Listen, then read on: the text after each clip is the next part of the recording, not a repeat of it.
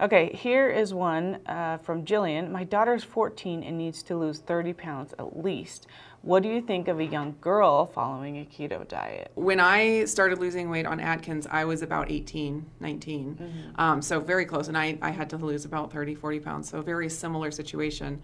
And I did find that that Atkins approach was amazing for losing weight at that stage. I mean, when you're that young, You can pretty just much stop anything. eating bread and you're going to lose weight. Exactly. Stop eating, drinking the soda, stop eating bread, and it's going to happen. So having something that you respond to quickly, like seeing the weight drop, for me, that was huge for motivation to continue. So I definitely think it's a great option. Obviously, I'm not a doctor or healthcare provider in any way. You're a mom. Just personal opinion. If I had a child that was in the same situation, I'd say, yeah, go for it. I don't think that every child needs to be on a ketogenic diet forever.